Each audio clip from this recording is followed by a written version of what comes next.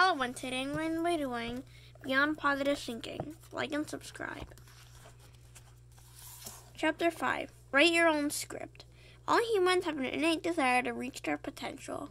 The problem is that this desire to grow and develop makes us unhappy with the way things are. We have three main beliefs about life that prevents us from being happy and satisfied. The first belief is, what I don't have is better than what I do have.